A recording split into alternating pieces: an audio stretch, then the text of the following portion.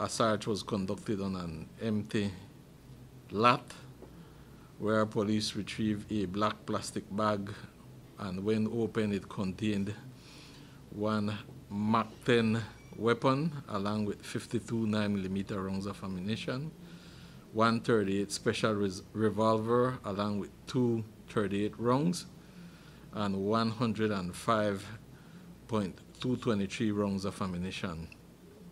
No one was found in the area at the time, so those items were retrieved and will be sent to the lab for analysis. The investigation continues, and we do expect that we will recover more weapons as a part of the investigation. Do you have any ideas who these cache of weapons and bullets belong to? You're investigating that? Well, yes, we are, and that is a part of the investigation.